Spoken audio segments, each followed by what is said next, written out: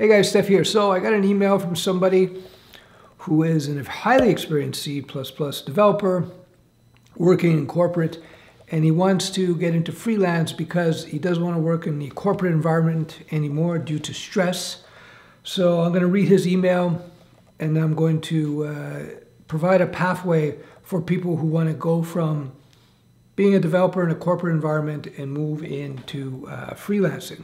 So he says, I worked in my past life as a C++ programmer on embedded platforms. I'm a good programmer. I use mostly VI and Notepad++ as editors, so he's really old school.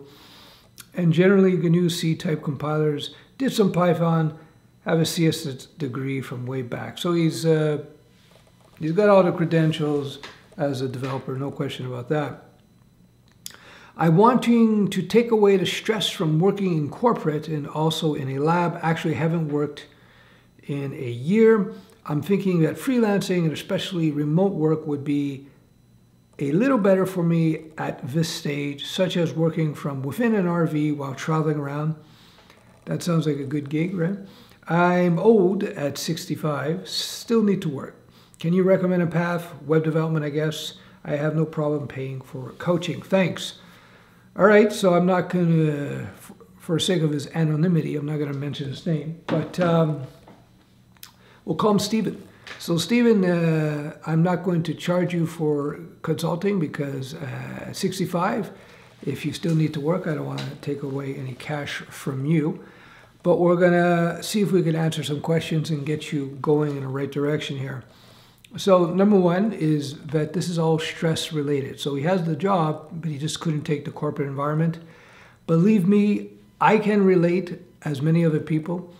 Well, I never worked for a corporate job, except when I did a gig way back in the day for about 2-3 weeks, whatever it was. So I got a feel for it, and also talking to lots of friends. So working in a corporate environment is very different from freelancing, very different. You're trading.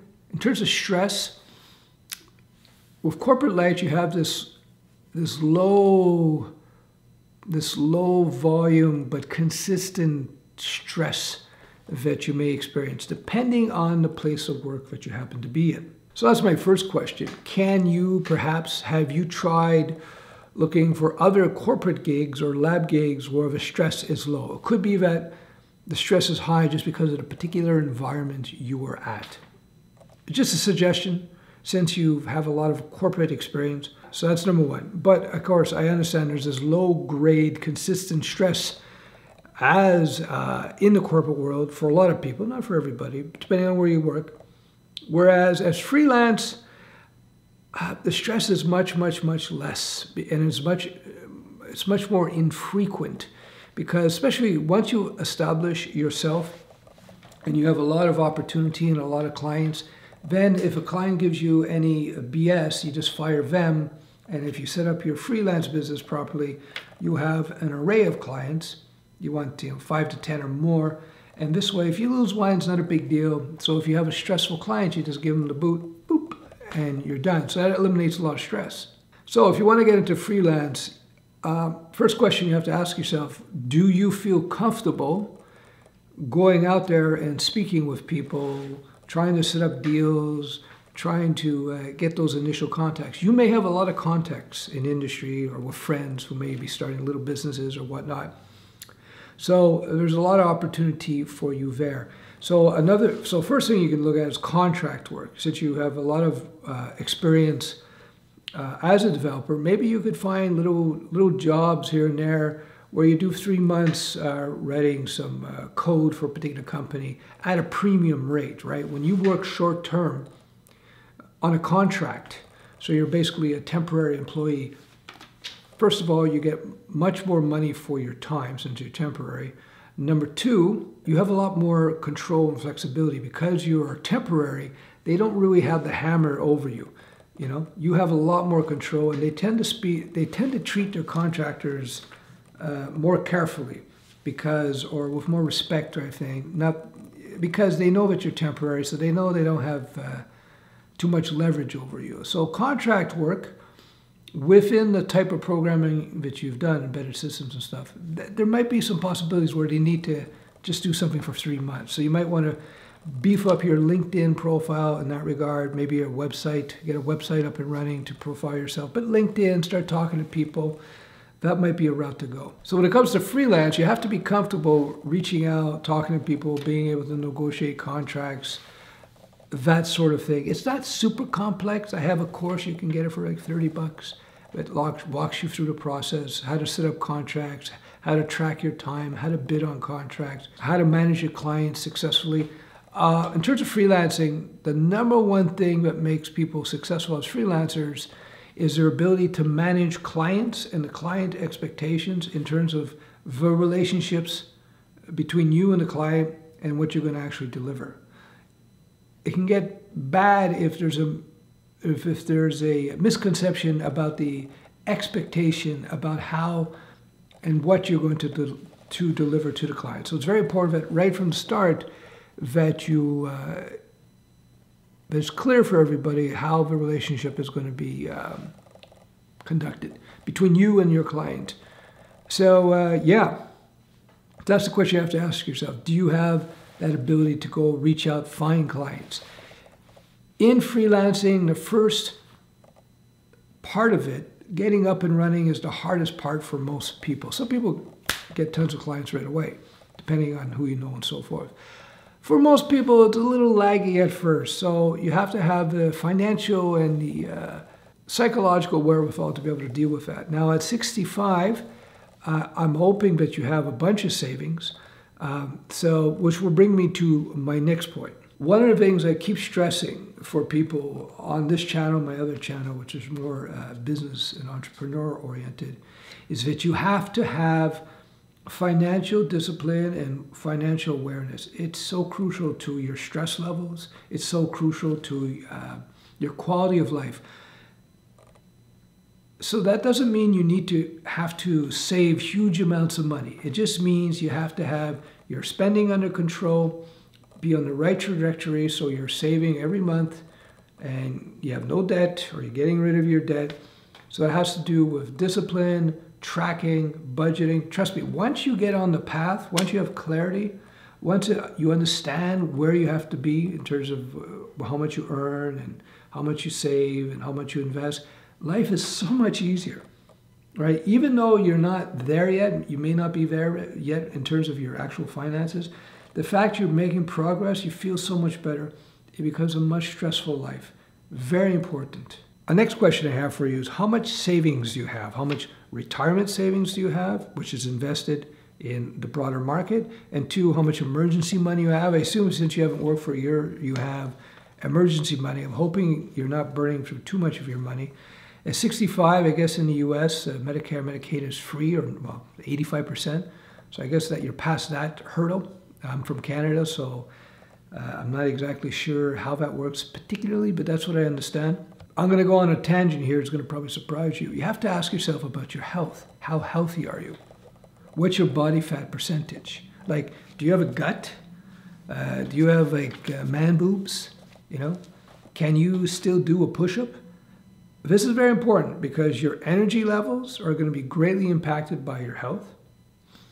Your cognitive capability will be greatly impacted by your physical health. And you need energy, and you need cognitive capabilities, and you need a relatively pain-free existence to be able to earn a lot of money, right? So you should, if you haven't already, start getting into shape. Cut down the carbs and the crappy food, start eating natural food, meat, vegetables. Meat is actually very good for you, believe it or not. And drink lots of water, no more fruit juices, no more pancakes, no more breads, or at least cut it down in half. Eggs are very healthy for you. Butter is very healthy for you. Start transforming your diet, if you're not already there, into a very healthy diet. What you will see when you do that, cut your carbs by at least 50%, you're going to start feeling much more energy. You're going to start feeling much more mental clarity. Aches and pains will begin to disappear. They'll blow away like a breeze. And with that extra energy, that reduced anxiety and pressure on your body, that will lower your stress levels overall. Even actually eating less processed foods will reduce your stress overall. So you want to take care of that.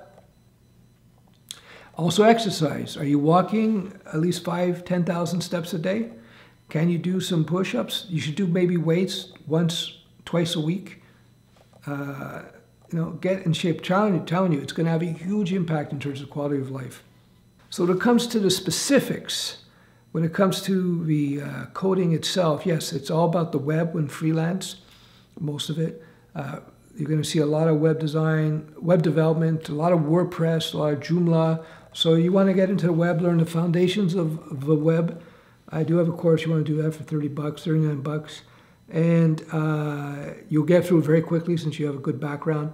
And then you learn some WordPress and off to the races. You go watch a bunch of videos I've done before on how to become a successful freelancer, how to start freelancing. It's all in there. So yes, you want to get into the web. You want to start with your HTML5, your CSS3, learn a little bit of JavaScript, learn a little PHP.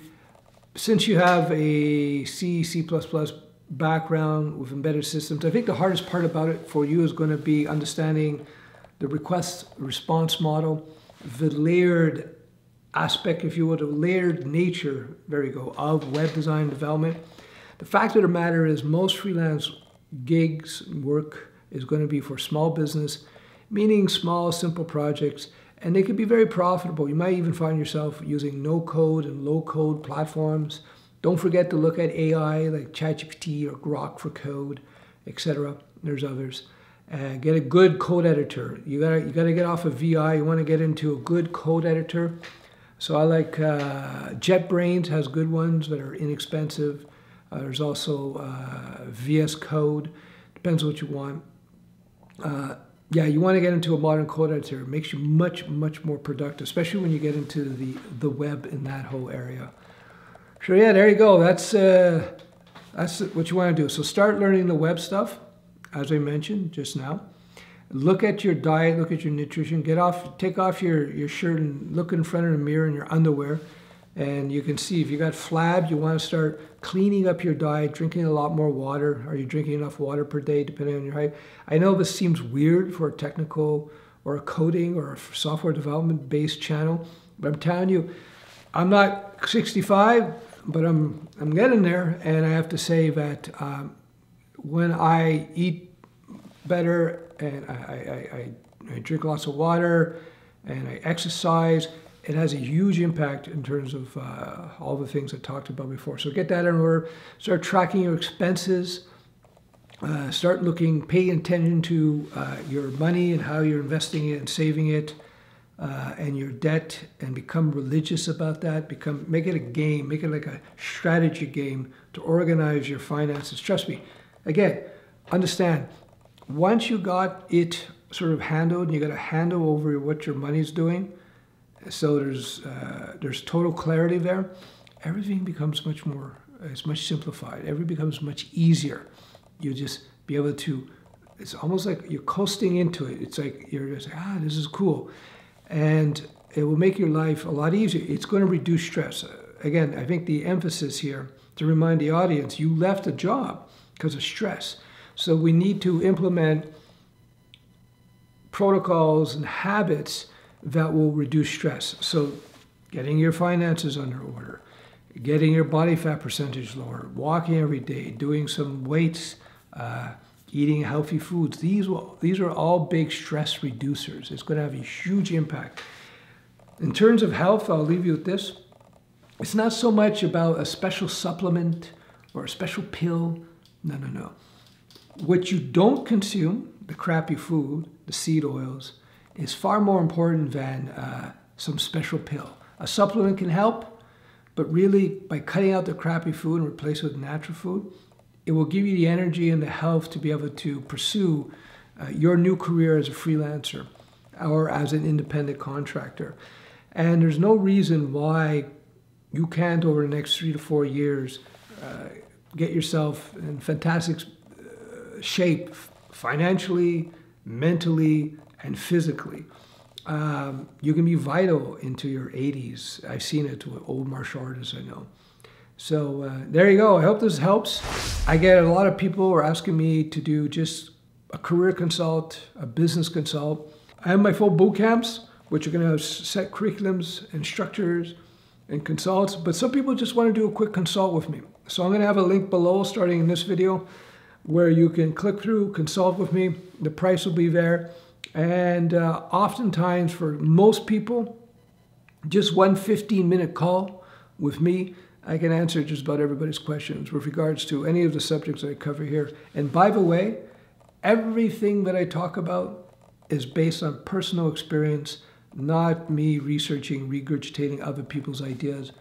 I do, of course, I've done a lot of reading and learning over the years, but everything is tested. So I don't talk about things that I'm not well versed in. So for example, I've been doing camera stuff for years now, but only in the last couple of years, maybe 3 years or so, I'm comfortable actually teaching people about how to use cameras and shoot video and audio. As you can see, I know what I'm doing now. But it took me years because I was dumb.